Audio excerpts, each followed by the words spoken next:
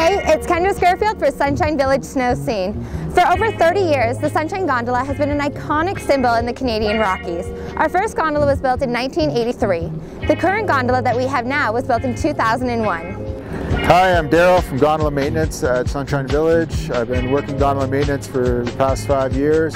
Yeah, we've got 2,000 horsepower electric motors in the vault, as well as 2 backup auxiliary diesel motors that are also 1,000 horsepower. In the vault you'll see the main gearbox and an input gearbox that splits up all the different motors. And then you'll see the drive shaft that connects the motors from the vault up into the drive terminal that drives the bull wheel and everything else on the line.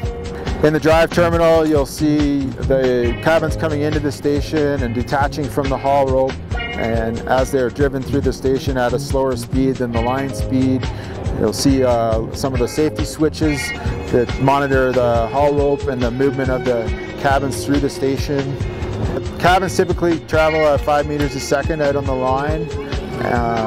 We do go as high as 5.6 meters a second, and if it's a windy day we'll have to be on an auto slow, and that can be as low as 3.2. Thanks, Daryl. That's pretty cool in there. You're welcome.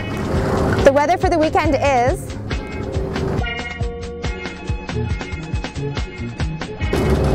That's all for now. See you next week.